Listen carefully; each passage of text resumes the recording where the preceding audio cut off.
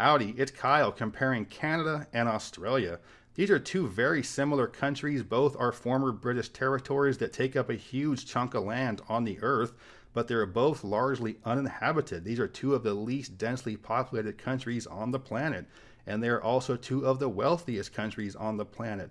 Very high standards of living and very high rankings on the human rights indices. So in this video, I want to compare these two behemoths to see which one of these countries is better, because despite being on opposite ends of the planet, these are two countries that are quite similar. For this comparison, I'm going to be using 25 different categories and assigning a point to each country for each of these categories. And they will range from economic type things to include GDP, taxes, cost of living, poverty rate, and other things like that. I'll also be comparing the largest cities in each country to see which one is better. I'll be talking about physical geography to include the climate, beaches, national parks, natural disasters, and more. So many categories to compare these two countries to see which one is better. So let's get down to it. Canada versus Australia. I'm going to start with a couple of stats that aren't going to affect the score in the video. Canada has a population of about 38.5 million people, and Australia about 26.1 million. In terms of area, these are two of the largest countries on the planet. If you include the water with the area, Canada is the second largest country on Earth, and Australia is the sixth largest. But even if you do not include the water area in Canada, it is still much larger than Australia, and is still the fourth largest nation on Earth in terms of land area. Alright, let's start off the competition in terms of the categories that count with some of the economic indicators. Canada has a larger GDP than Australia. It ranks 8th in the world in terms of nominal GDP and 15th in purchasing power. And Australia ranks 13th and 18th in those two categories. However, in terms of GDP per capita, Australia is higher in both nominal and purchasing power, and it ranks 15th in those as opposed to 18th for Canada. For overall household income, Australia also ranks a decent amount higher than Canada in this category. For overall housing cost and cost of living, Canada is a little bit lower. These are both very expensive countries in which to live in terms of the global scale, but Canada is a little bit cheaper. In terms of taxes, Canada is very high taxed with much higher income taxes than Australia and a higher VAT or sales tax as well. So Australia gets off to a quick 3-2 start after the first few economic categories.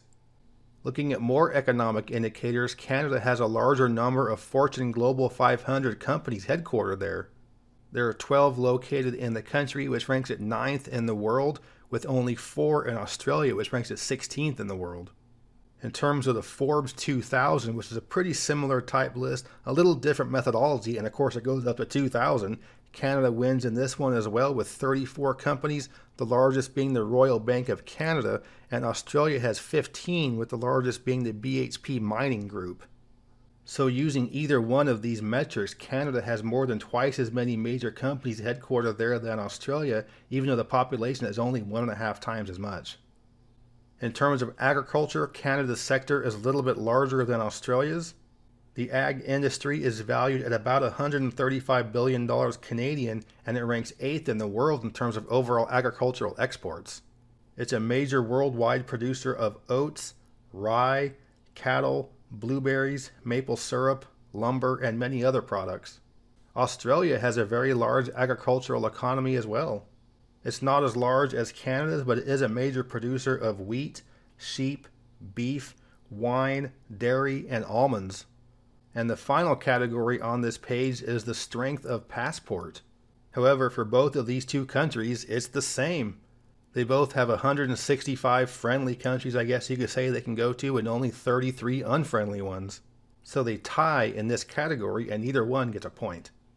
Next, let's take a look at health and safety indicators. In terms of overall health care, I looked at many different studies, and all of them said that Australia's is better than Canada's. Australia ranks very near the top in terms of its overall healthcare system, and although Canada's is also very good, it's generally considered one of the weaker ones in terms of developed countries. There's notoriously a doctor shortage and long wait for specialized care. In terms of overall individual health, Australia has a slightly higher life expectancy, and both countries have the same obesity rate. However, I have to give the nod to Canada in this category because Australia has by far the largest cancer rate in the world. It's Australia and New Zealand at the top, and then a huge gap before you get to third. And this is largely due to skin cancer rates. Australia and New Zealand as well are located underneath the thinnest part of the ozone layer, and as a result, people that live there are more susceptible to UV radiation and melanoma. Although each of these countries has a very healthy population, I'm going to give the nod to Canada because of that very high cancer rate in Australia. For COVID response, I looked at many different indicators, many different studies of people that looked at different countries' response to the pandemic, and every single one of them said that Australia had one of the best responses in the entire world, while Canada's was pretty good but not the best. I think due to its isolation and being a giant island that is its own country meant that Australia was able to corral it a little more than Canada. But for whatever reason, Australia did a better job with the response and fared a little bit better in terms of the economy as a result of the pandemic than Canada. In terms of overall crime rate, these are two very safe countries, but Canada is a little bit safer. When I compare the cities, I'll be talking about the crime rates of those individual cities, but as an overall country, Canada is a little bit safer. And the last category on this page is poverty rate. Both of these countries fare very well in terms of a low poverty rate, but it is a little bit lower in Canada than Australia. Next, I'll be comparing the 5 largest cities of each country with largest versus largest all the way down to 5th versus 5th, and that means starting off with Toronto versus Sydney. Within each city matchup, there are 9 different categories that I will be using to determine the winner. So whichever city comes out and winning the best of 9 of these categories wins that category, and their country wins the points for that category. So largest versus largest is Toronto versus Sydney. Toronto has about 6.2 million people in the metro area, and Sydney has about 5.4 million.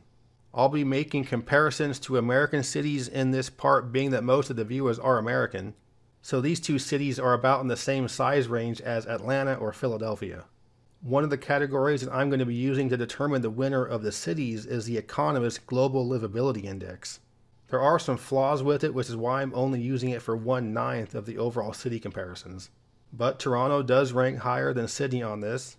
Toronto also has lower rent prices and an overall lower cost of living. Sydney does have a lower crime rate, but Toronto is better for both public transportation as well as walkability and bikeability. You have to give the nod to Sydney in terms of nature, beautiful beaches right there in town, gorgeous national parks not far from the city. And Sydney also gets the very easy win in terms of climate. But when it comes down to business, Toronto has more major companies headquartered there. So of the 9 categories comparing these cities, Toronto wins 6 of the 9, wins this category. Canada gets a point. 2 versus 2, it's Montreal versus Melbourne. Montreal metro area has about 4.3 million people, and the Melbourne area has about 5.1 million. This puts these in the same general size range as Phoenix or the Seattle-Tacoma area. Melbourne ranks very high in terms of the Global Livability Index. It's in the top 10 for 2022 and was number 2 in 2019. However, Montreal has lower rent and lower overall cost of living. Montreal is a safer city with lower crime rate. It has better public transportation, is better for walkability and bikeability. It has more major companies headquartered there, and has more beautiful nature just outside of the city. You have the mountains and the gorgeous river valleys right there. And even though Melbourne is very notorious for having very unpredictable weather, the overall climate is better than Montreal's. But when you factor in all of these categories, Montreal wins pretty easily, 7-2, another point for Canada. Looking at 3 versus 3, it's Vancouver versus Brisbane. Vancouver Metro has about 2.7 million people, and Brisbane has about 2.6 million. These are most comparable in size to Charlotte, Pittsburgh, or St. Louis. Vancouver consistently ranks high in terms of livability indexes. It's been in the top 10 for many years now. But Brisbane fares very well on these rankings as well. It was number 10 in 2021.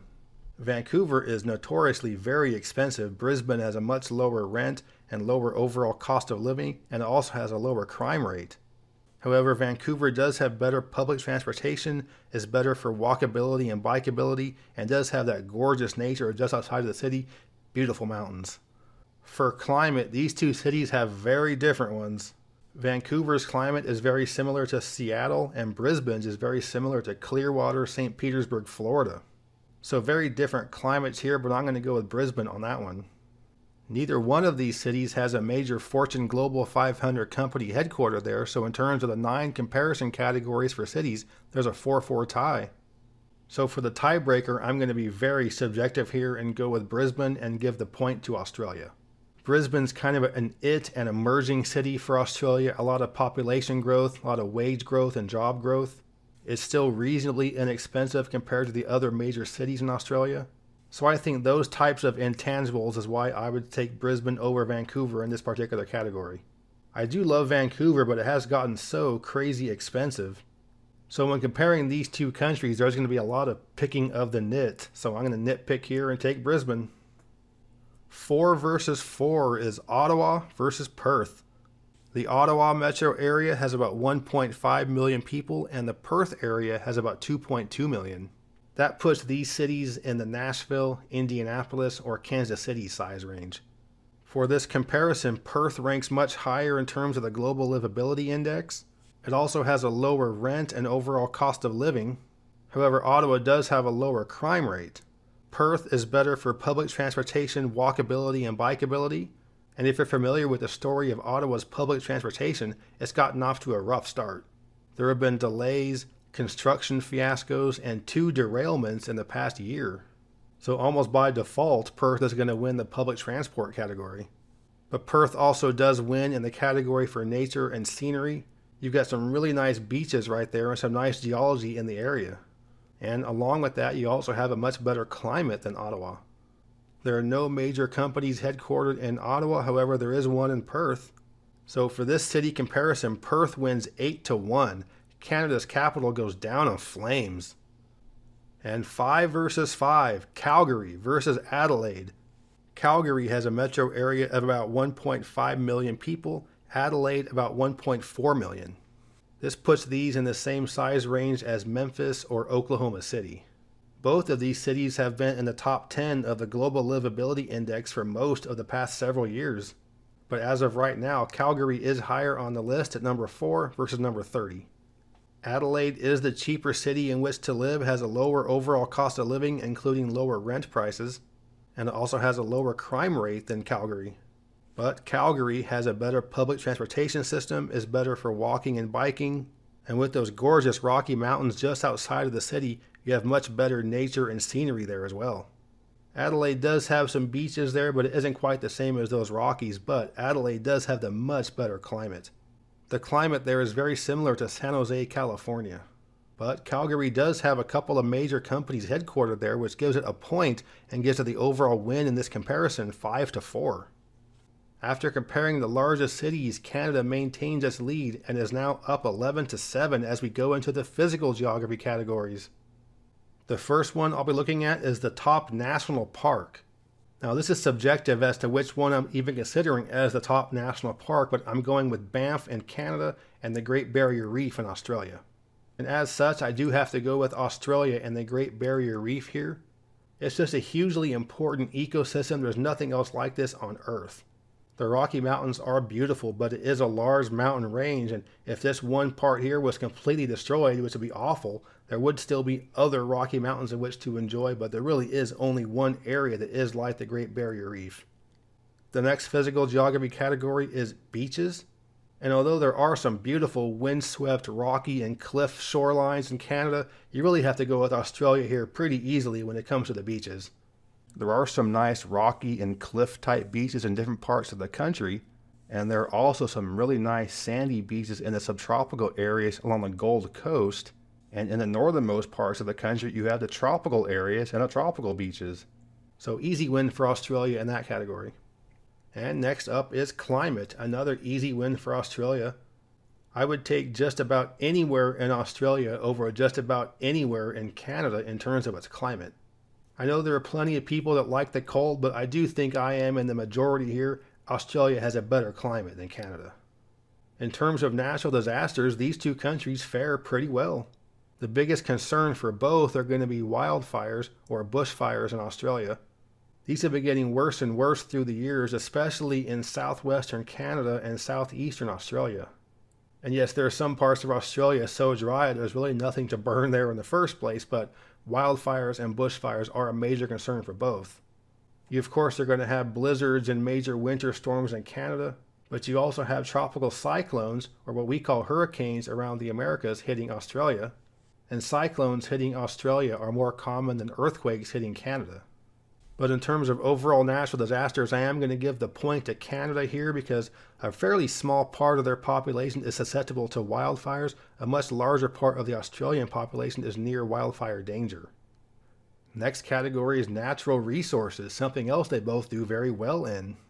Australia is by far the #1 producer of iron ore, and its overall mining economy is huge. It's also big for gold, lead, copper, lithium, and zinc. And mining is about 7% of the overall Australian GDP. However, there isn't much oil and not a lot of fresh water either. Canada is also very wealthy in terms of its natural resources.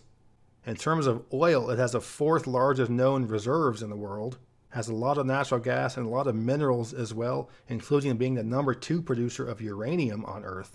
There's also more fresh water in Canada than anywhere else in the world, and you also have an incredible supply of lumber. So Australia does have a lot of mineral wealth, but Canada also has some mineral wealth, but also huge oil, water, and timber wealth. So in terms of natural resources, I do have to go with Canada in this category. And the last category in terms of the nature and physical geography is the overall fauna. Canada does have some pretty cool animals: polar, grizzly, and black bears, wolverines, cougars, lynx. But when it comes to animals, there really is nowhere else on Earth quite like Australia. Being on an island secluded from the rest of the world has led to some very interesting evolution. A lot of marsupials, so many weird animals there, so many that are poisonous and venomous. And as the old saying goes, everything there in Australia is trying to kill you. One of the most deadly animals in the world is a cone snail, and it's called a geographer cone snail. So many cool animals there, a unique ecosystem is the entire island, so I've got to give the point to Australia in the animals category. So that wraps up the 25 categories that I was using to compare these two countries. You add them all up and the winner is Canada. They win 13 of the categories, lose 11 of them, and there was one that was a tie. But as you probably picked up on throughout the video is that both of these countries are amazing places. Comparing Canadian and Australian cities is like comparing the best cities in the world. But that's what happens when you compare two great places. Somebody has to win and somebody has to lose, and Australia... You were close. But in the end, you lose. So that's my analysis of Canada versus Australia, and despite Canada winning the competition, these are two of the greatest nations on Earth, and as an American, these are two of the top countries I would consider moving to if I had to leave the US. But if you do visit Australia and maybe the people might be a little bit cold to you, it's not because they're unfriendly, it's because they're on smoko. So leave them alone. I hope you enjoyed this video. If you did, please give me a thumbs up to let me know you approve, and subscribe to this channel if you're interested in learning about stuff like this. I'm a bit of a nerd, so everything comes from a nerdy type perspective. But yeah, thanks for watching. Geography King, signing out.